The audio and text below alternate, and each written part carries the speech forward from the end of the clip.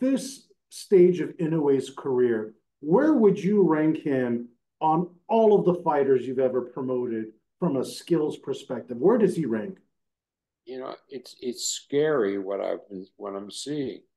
He so overwhelms his opponents, really good opponents, uh, that he's right. I had never seen a fighter of that size uh, perform the way he has.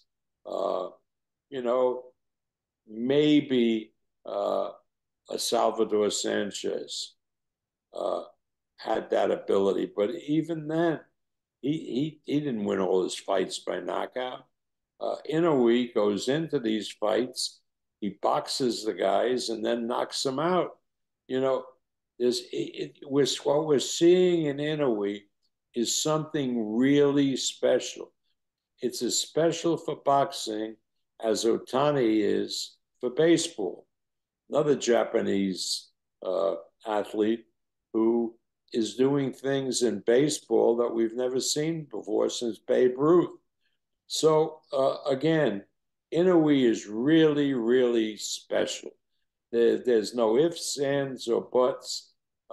We are delighted to have playing a part in his career. This fight on May 6th in the Tokyo Dome is the first one in 30 years, first boxing match since Tyson and Douglas to be in the Tokyo Dome. When they announced the fight in Japan, the tickets sold out in one day. Uh, the Japanese are not a very emotional kind of people, but they really are emotional for Inoue, and the Boxing Writers Association has voted him Fighter of the Year for last year, and hopefully he'll be able to make it to their dinner. And so and that's how we got involved during the pandemic when they couldn't fight in Japan. They brought him over to us because we were doing fights in the bubble. And so we got to know Inoue there, in the United States. And he's a terrific, terrific young man, and one of the greatest fighters I've ever seen. Mm-hmm. I actually had the pleasure of calling Inoue's fight against Maloney on the international feed for ESPN. That one got to see him up close and personal as well too.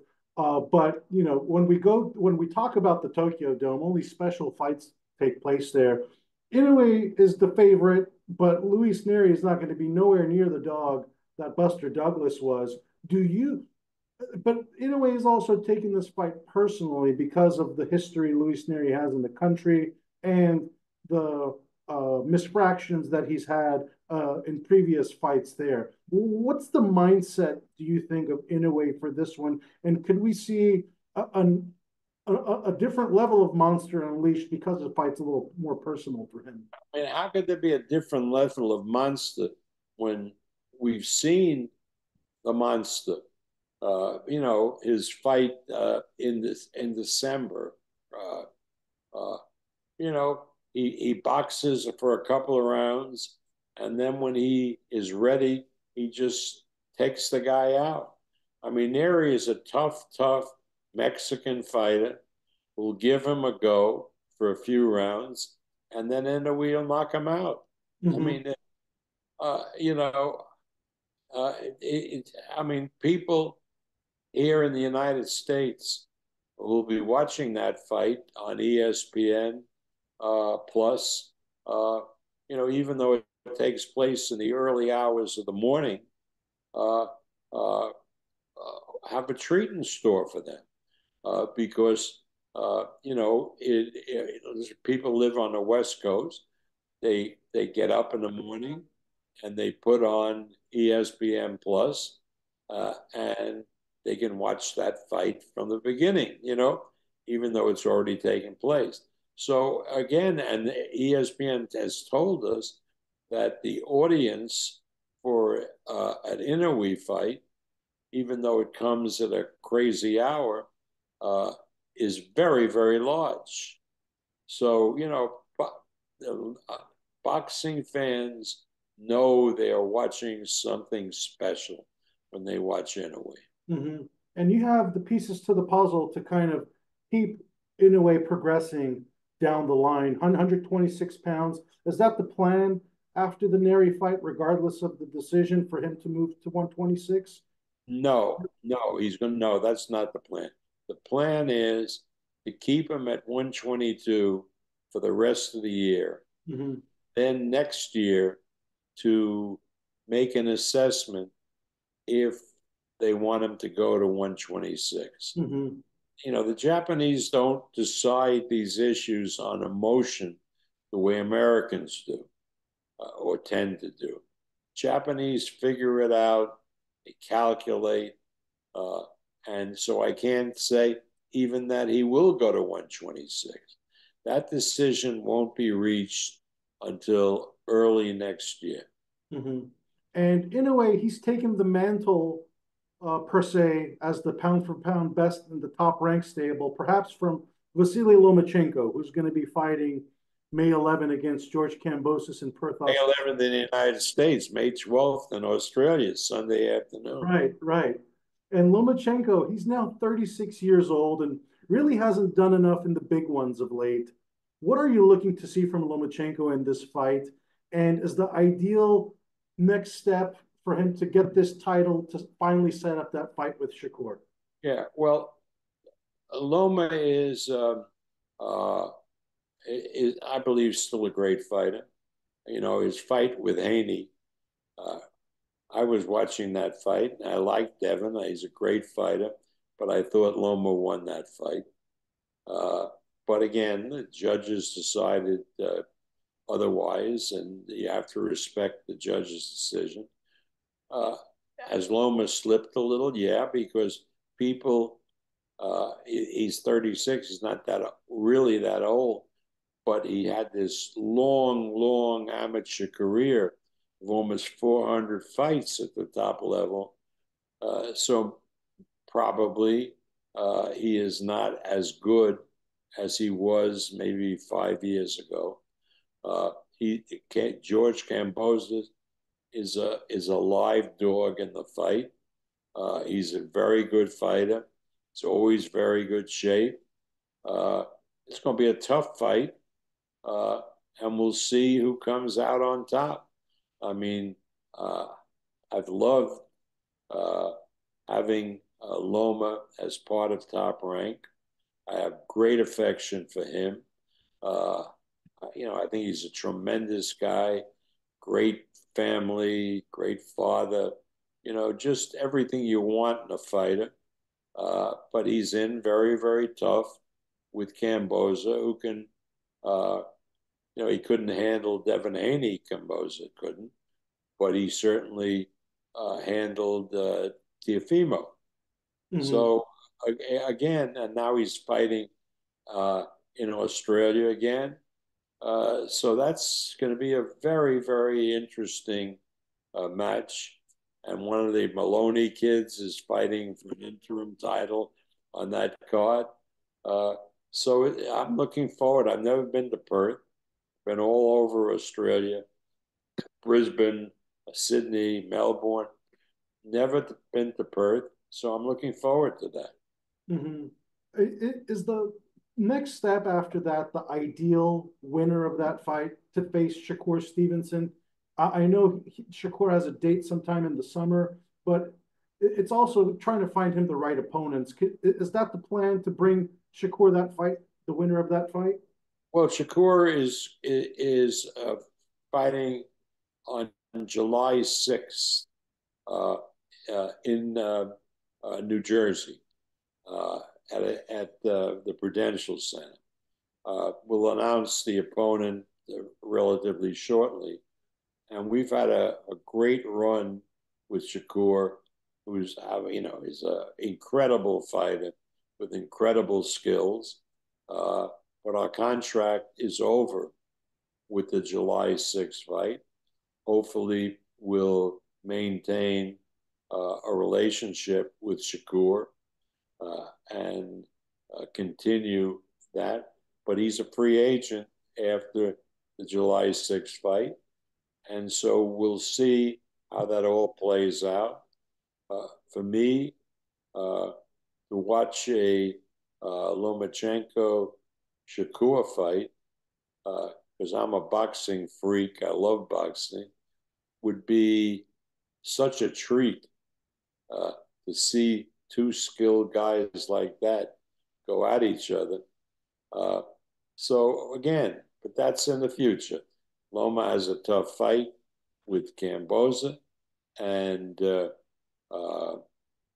the opponent, the guys tell me in the office that they've selected for Shakur is a really good fighter. So again, after July 6th, we'll take a look and see whether we can do a unification fight, which it will be. But again, Shakur clearly will be a free agent after the July 6th fight. Mm-hmm. And staying in and around that division, Bob, with some of the fighters we were just talking about, a newly crowned 140-pound titleist Isaac Cruz said following his knockout of Rolando Romero that he would stay at 135 pounds for the right fights, and specifically mentioned Lomachenko, while also calling out the likes of Teofimo Lopez. Are either of those fights interesting to you? And want to get your thoughts on Isaac Cruz and potentially making fights with him. Well, Cruz is a good fighter. He's a rough and tough guy. He fights for another promoter, but again, he appears to have a very, very good fandom, good following. A lot of the people at the fight on Saturday who came to the fight came specifically to see Cruz. That's what was reported. So, yeah, it would be interesting. He's certainly in the mix. He isn't anywhere near as skilled as either Shakur or Lomachenko or Teofimo, but he fights, like a Duran with guts and you can't. It's very hard to discourage him. So he's a live opponent for any of those guys. So yeah, we would love to talk to Al Heyman and use him in our program. But again, that's down the road. Mm-hmm. And the best fighter at 140 pounds, you might want to say Teofimo Lopez, but I think the boxing public might want to say Devin Haney, a fighter that you worked with for several fights last year and the year before that. Are you looking to bring back Devin Haney and re-sign him in order to make a lot more bigger fights with him, with guys in your stable, considering Haney's a free? We're very fond of Devin. He's a terrific guy. His father, get along great with his father. I mean, it's pretty significant that the gymnasium that he chooses to work in is the top ranked gym in Las Vegas. We certainly look forward to working with Devin in the future. And I think Devin and Teofimo down the road is a major, major fight. So, yeah, I mean, the Haneys are great to deal with. They're very cooperative in the promotion, and they represent the best of what boxing can offer. They're really good people, disciplined and nice and cooperative. So, yeah, sure, we look forward in the future to work with Devin Haney. Mm-hmm. Your quick prediction on the fight, Haney and Garcia. It's April. not even a fight. I mean, Garcia. I mean, I don't want to say anything, but Haney is a real fighter, and I don't look at Garcia as being very much. Uh, but again, maybe I'm wrong. I don't know. But and he has a big following. Garcia does. He acts crazy for whatever reason. But I'm an old school guy, and I think that Haney uh, is way too much for Ryan. That's what I think. And it appears, Shakur obviously would be another great opponent for Haney.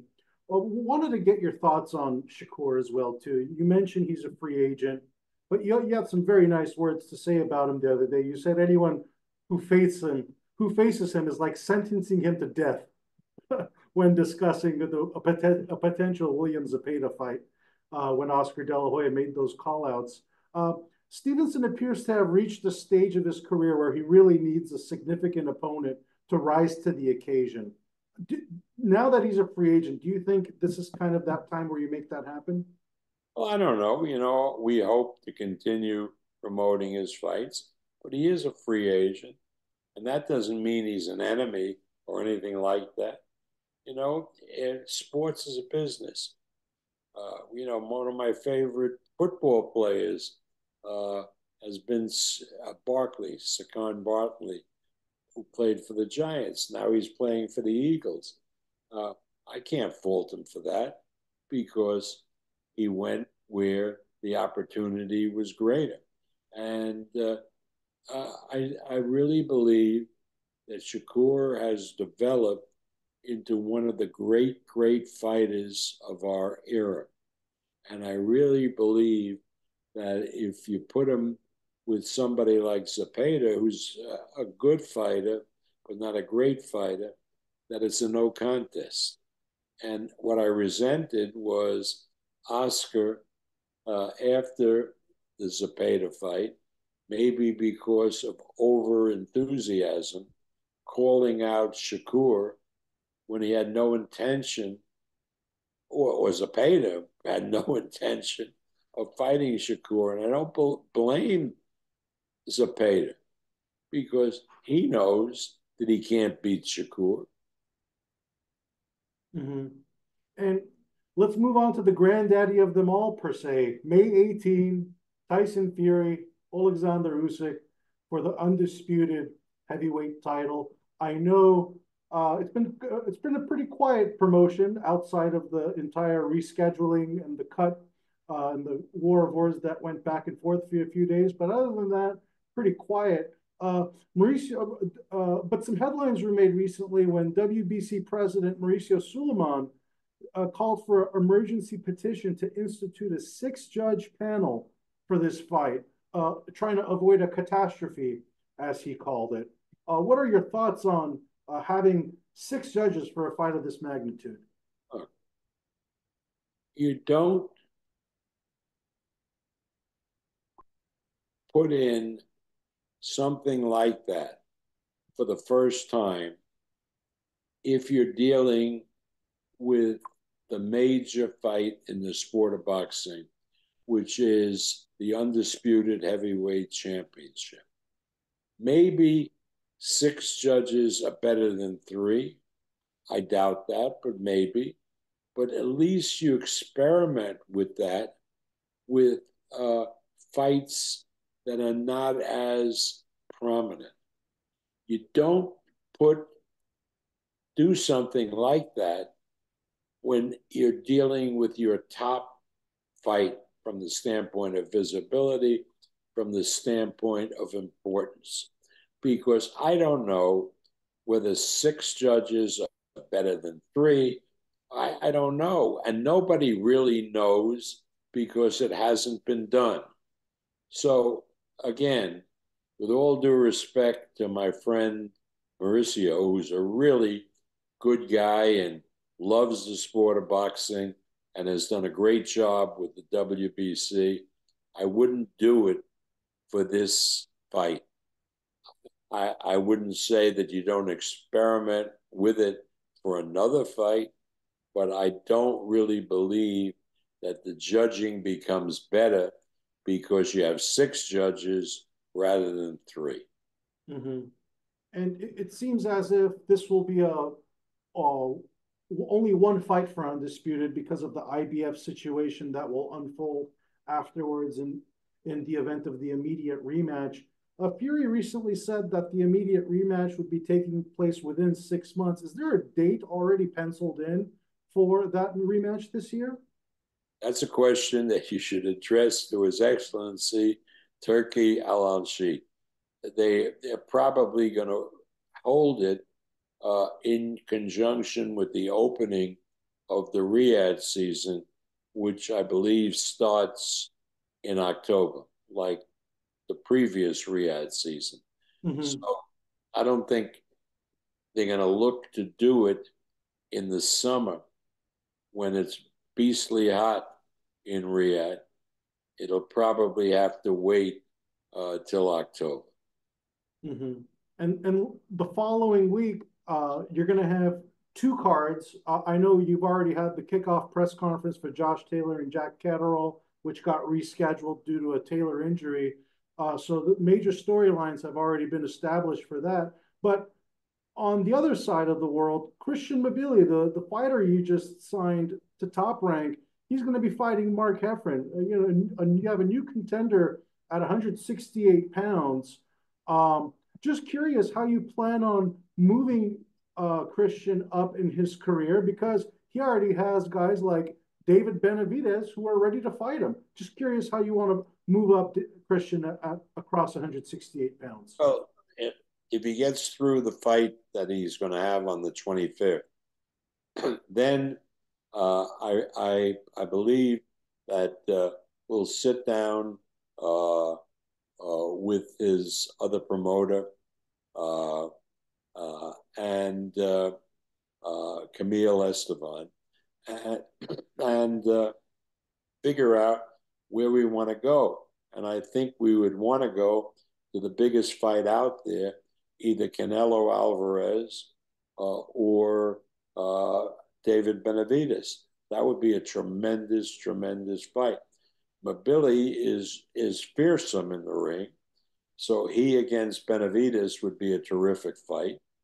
And I think Camille feels the same way we do. No more messing around. Let's go for the brass gold ring. And that's what we're going to do.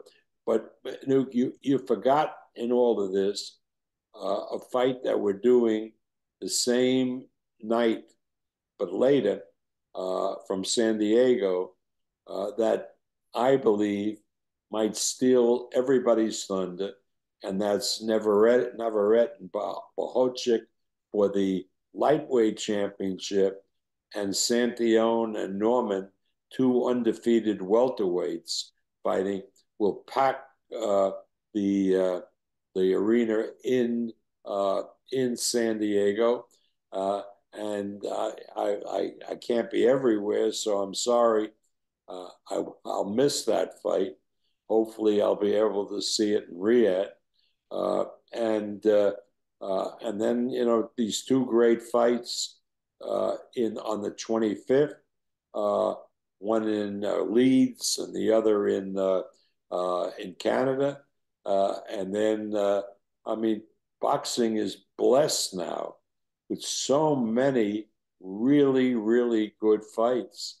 Uh, I mean, you talk about a golden age for the sport. That's what we're really involved in. Mm-hmm. You're definitely stacking the calendar. I know you haven't officially announced that June 1 fight against Artur Beterbiev and Dmitry Bivol, but that's a very, very intriguing fight as well, too, for the undisputed light heavyweight title. Uh, I know Beterbiev is your guy. It sounds like you're going to be in the David Benavidez business, regardless of weight divisions, because he's kind of lining up for both Mabili, for both Beterbiev. Uh, just wanted to get your thoughts on whether or not you can work with David Benavidez in order to get him some of these fights that he's looking for since Canelo's off the table for now? Well, people forget that we know the benefit. I know David and I know the family because we promoted for years his brother, Jose, who unfortunately was shot in the leg and never was the same fighter. So yeah, I mean, Samson is a good guy. We've worked over the years a lot with Samson, and so we would love to have Benavidez fight Beterbiev if Beterbiev beats Bivol, which I believe he will, and or fight Mabili. So again, yeah, I mean, obviously David's dream would be to go in with Canelo, but that doesn't look like it's going to happen. But again, uh, uh, sure, David Benavidez is a tremendous fighter, and we would love to see him fight on our platform with either Beterbiev or Mabili. Mm-hmm.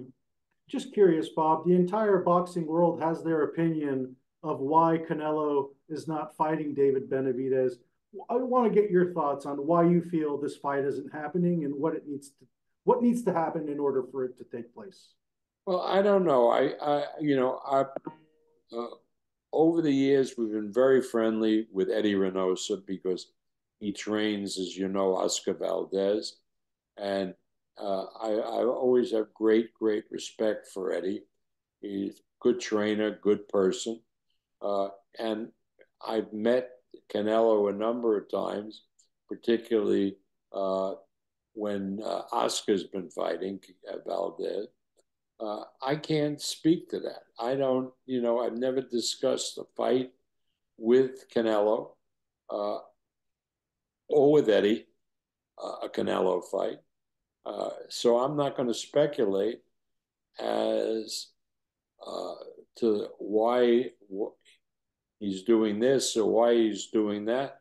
The answer is I really don't know. Like everybody else, I don't know, even though I know them as people and like them very much. But I don't know why he may not want to fight Benavidez or maybe wants to fight Benavidez. I would like, obviously, if Mabila is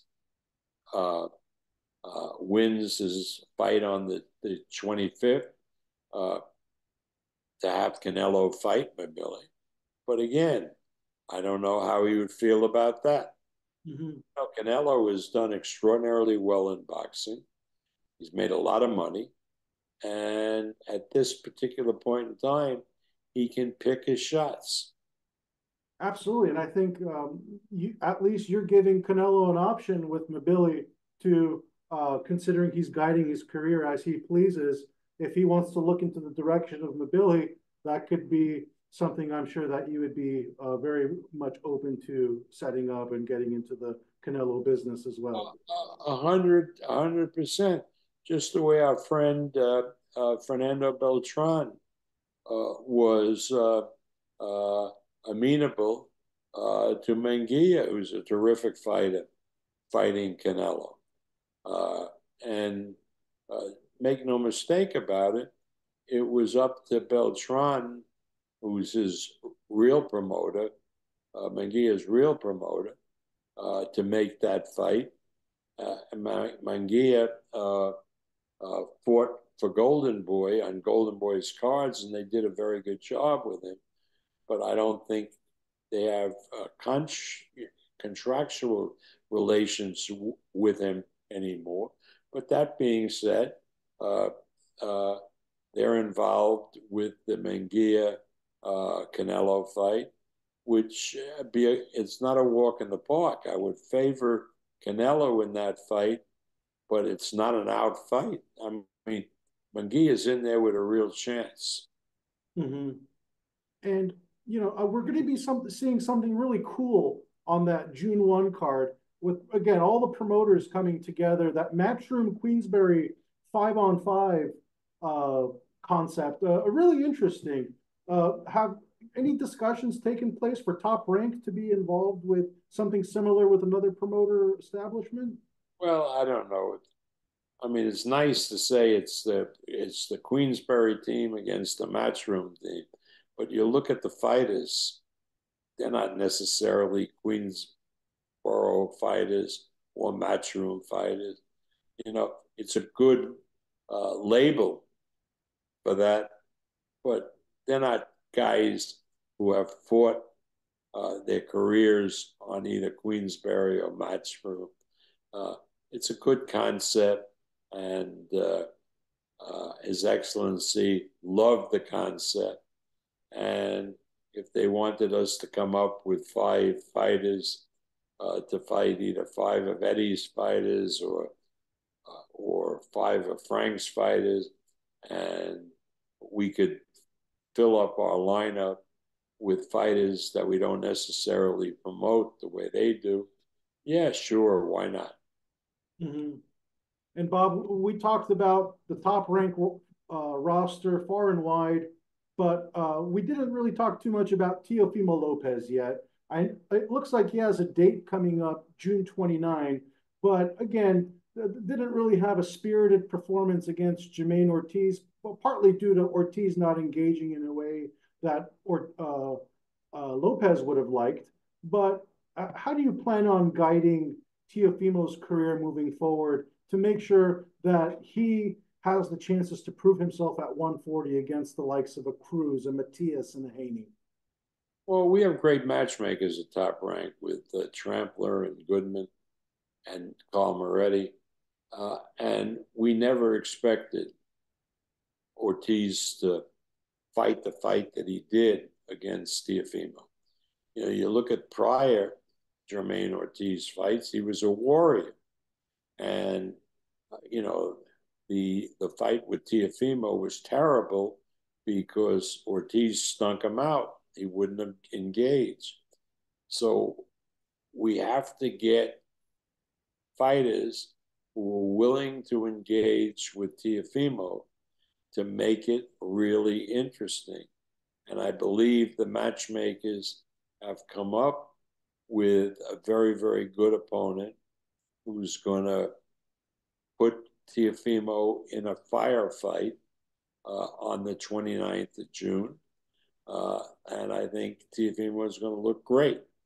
But again, that's in the future. And uh, Evan, you know, gets pissed off if I talk about fights that they haven't announced yet that we know are happening.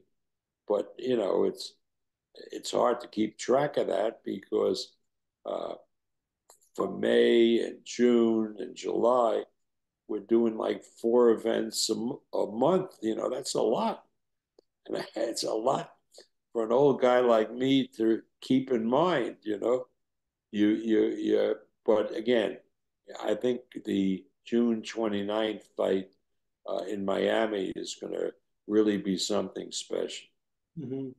And again, we're just talking through 2.5 months of fight cards, Bob. Scorching hot schedule throughout the spring and summer. It seems like it's going to be a big fight every weekend with you guys. Sometimes two cards on the same night in different parts of the world.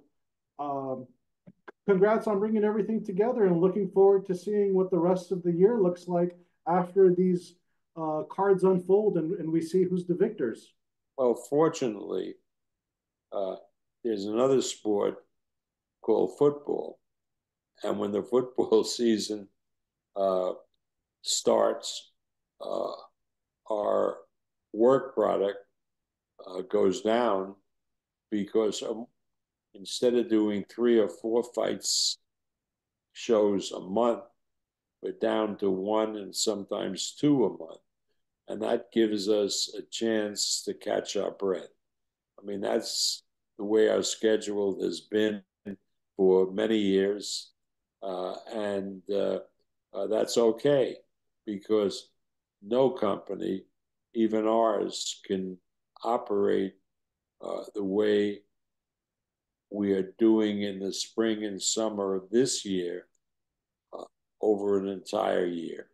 That's just too many. I mean, I mean uh, it's a special season now, and we're enjoying it. But again, come September, it'll calm down. Mhm. And for those wondering, Bob, we see you, the opening bell, the first fight, the first four-rounder against, with guys perhaps no one might know, but you're sitting there front and center.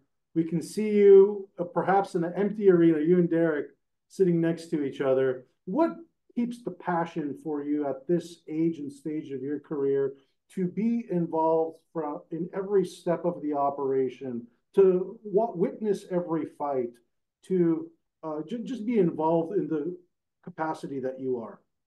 Well, again, I like to watch every fight because I hope to see hidden gems emerge uh, in a lot of these fights. Because I remember, and I don't want to brag, but I remember uh, when Crawford was coming up and he was fighting way down on our cards. Uh, I immediately spotted uh, how good he was. And so when a spot opened up because a fighter in the semi-main, which was televised, uh, fell out, we could put Crawford in there, even though people said that he wasn't ready. And he won that fight, and that launched his career.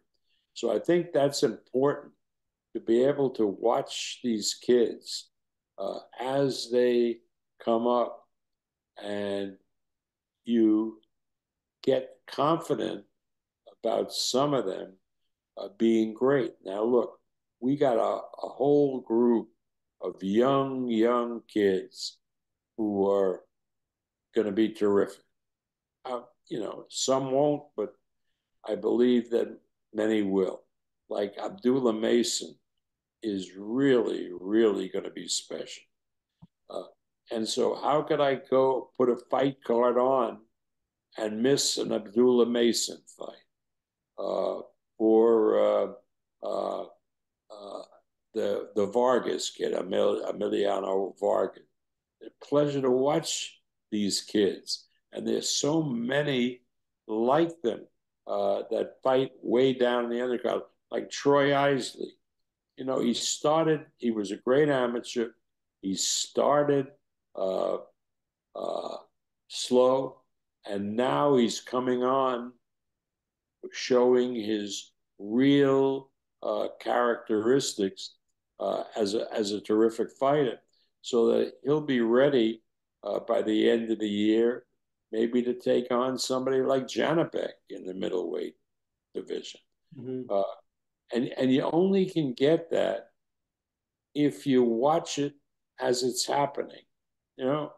And I mean, the UFC fans watch the events from beginning to end. When we used to do fight shows in Japan, I mean in China, uh, when we started at 10 in the morning, the arena was packed and the fans came for every fight. In the United States, we're trying to get it back. It's a show, and come for the beginning of the show. It doesn't cost you any extra. You know, it's silly. Why are you waiting to come in for the semi-main and the main? Because those are the major fights. Come early and see these young people who will be the stars, and you can then claim part of their uh, uh, career because you watch them early on. So again, I think it's sad that boxing fans don't come for the first fight, And I'm not going to make that mistake. I come for the first fight and I watch all 10 fights or 9 fights on the program and I enjoy it. And I believe that boxing fans, if they do that, they will thank me because they'll enjoy it, the experience even more. And remember, it doesn't cost a lot of, it doesn't cost any extra to watch 9 or 10 fights than to watch 2 fights. Mm-hmm. And, that was a terrific anecdote going back to the beginning of that with Terrence Crawford. You built his entire career, and I'm sure watching some of those early fights was a part of that process. We know Terrence is a free agent, and he's looking for a fight. Are you, for anyone wondering if he could come back to Top Rank and work with you guys, if just wondering if that relationship has been repaired and if you guys could be in the Terrence Crawford business. I never take anything personal, right? It's a business. So if we had the right fighter with the right money and it satisfied Crawford, would we do a Crawford fight? Of course we would. There's no animosity there. A lot there in that case, things were said that shouldn't have been said on both parts. But again, Terrence is a great fighter. And if we had something that really was appealing to him, I believe he would come back and do the fight with us. And we would certainly do the fight with him. Mm-hmm. Well, that's terrific to hear, Bob. It sounds like you have a lot of options, a lot of windows and doors to open, some free agents out there that I'm pretty sure you'll be looking to sign and re-sign to set your calendar for the second half of the year. Appreciate you taking the time out of your busy schedule to break everything down for what's coming up for Top Rank moving forward. And looking forward to. Are you going to be in Riyadh for the heavyweight championship? I'm trying to arrange my schedule and calendar as we speak. I have a little one at home, so if you're not, it's not a second choice. It's going to be great. Go to San Diego for that show. That show, I think, kicking my ass because I can't be everywhere, but I hate missing that show. Absolutely, the San Diego one will definitely be more manageable for me for sure. Right. Bob, thank you very much for the time. I appreciate it. Pleasure. Pleasure. See you next. Thanks, Manouk. See you soon, bud.